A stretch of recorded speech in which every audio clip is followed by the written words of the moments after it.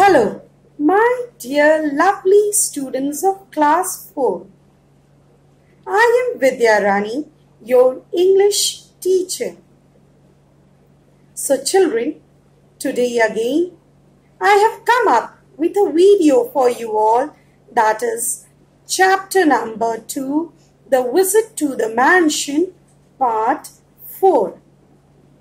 Earlier children, we had discussed about this chapter in part 1, part 2, part 3 of chapter 2, The Visit to the Mansion.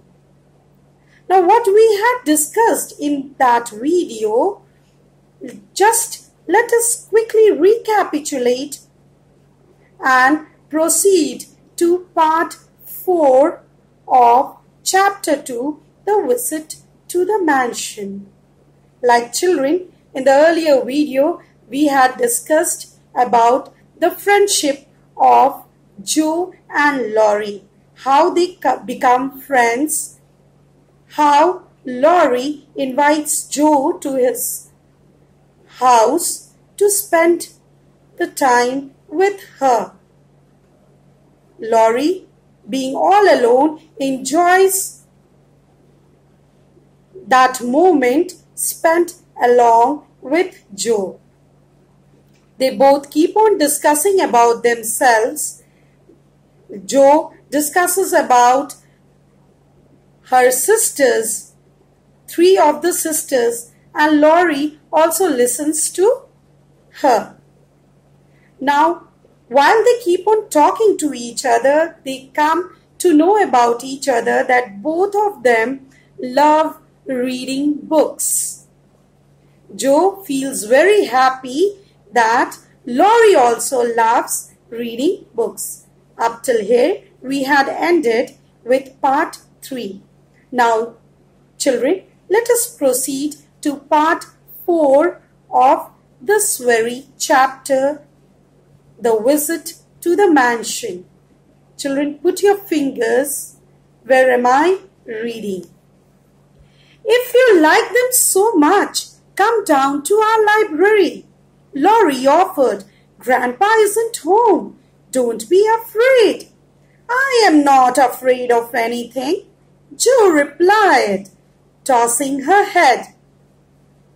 Now Laurie said, Listen, Joe, if you want to visit my library, since you are fond of reading books, I have lots of books in my library.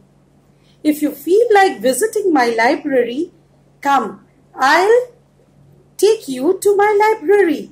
But because Grandpa is not there at home, you can visit to the library. Then to this, Joe replies that I am not afraid of your grandfather. Laurie laughed and led her through the rooms. Laurie laughed at her and took her through the rooms, kept on showing her different rooms of that mansion. Now Joe was enjoying, children. He let her examine whatever struck her fancy. At last they reached the library, where Joe clapped her hands and danced with delight.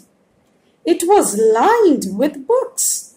And then there were pictures and statues, strange little tables and bronze pieces, and best of all, a great open fireplace with quaint tiles all round it. Now, Laurie laughed at Joe when she said that I am not afraid of your grandfather. So Joe took her through different rooms of the mansion and let her examine whatever came into whatever she wanted to see. Let her see whatever she wanted to know about, different things about mansion, and showed her all the rooms. But when Jo reached to the library, she started clapping, children. She clapped her hand and started dancing. Why did she do so? Because she loved reading books, and various books were all lined up. All lined up, children. And when she saw that, she was very delighted. She was very happy. And there she could see different kinds of pictures and statues. Okay? And strange little tables, small reading tables were also kept there, and bronze pieces were also there. And the very best thing for Jo was that when she saw that fireplace was also there, which was beautified with tiles all round it. So she was very happy to see all different kinds of things there in library. Okay, children? What richness! Sighed Jo, sinking into a chair and gazing around her. Theodore Lawrence, you should be the happiest boy in the world. She said, what richness is there in the room, in this library? Everything feels so nice, Lawrence. And saying this, she threw herself on the chair. And she kept on gazing all round the room. And she said, Laurie, you should be the happiest boy of this world. Why you are not happy? Such nice library you have. The library is decorated so nicely. So you should be the happiest boy. No one can live on books, said Laurie, shaking his head as he perched on a table. Just then a bell rang and Jo flew up, alarmed. It's your grandpa. What shall I do? Now, when Jo said that you should be the happiest boy of this world, then to her words, Laurie said, no one can live only on books. If you are provided with books, you cannot be the happiest person, Jo. And saying this, he perched on the table. Perched means what? He sat at the edge of the table. Okay? And just then a bell rang. Okay? He could hear the bell.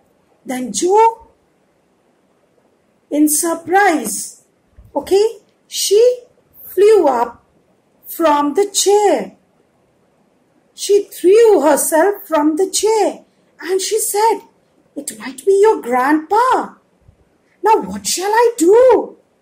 When he will see me, he'll get angry. What will I do? Well, what if it is? You said you are not afraid of anything, remembered? Said Laurie, laughing. Laurie said that right now you said that you're not afraid of my grandfather. Then why you are getting so tensed? But it was only the doctor who had come to check Laurie. Would you mind if I left you for a minute? Laurie asked. But that calling bell, when it rang, children, who was there? It was the doctor who had come to examine Laurie, to see Laurie because Laurie was sick. And Laurie said, can I leave you for a few minutes and get myself checked up by the doctor? Then to his words, Jo shook her head and went off to look the portrait of old Mr. Lawrence. She was still standing before the portrait when the door opened again. When the door opened again, she was still standing, she was seeing the old portrait of Mr. Lawrence, and she said, "Laurie, that I won't mind if you go for the checkup." Jo did not turn as she said, "I won't be afraid of your grandpa." Now Jo, this time when the door opened, Jo did not turn back, and she said, without turning back, that "I am not afraid of your grandpa," because she was thinking that Laurie had returned back to the room. He looked stern, but he had kind eyes and like him. I like him. Now the person who listened to this words of Jo was stern. Okay? And that was who, you know, children? That was Grandpa of Laurie. Okay? He had come into the room, but Jo did not know about it because she never turned and saw that it was Mr. Lawrence. "Thank you, ma'am," said a girl voice behind. Now, Mr. Lawrence said thank you to her. And there, to Jo's great dismay, stood old Mr. Lawrence, and to great dismay, all surprised when Jo heard this voice that was somewhat different voice. Then she turned back and she could see Mr. Lawrence. Mr. Lawrence was standing right at the back of her. Okay, children? Now, Mr. Lawrence was very happy, amused, and he invited Jo on a tea. Okay? Now, Laurie and Jo talked very happily. And then Mr. Lawrence realized that how lonely Laurie was and decides to let Laurie visit Mart's house then and there. Okay?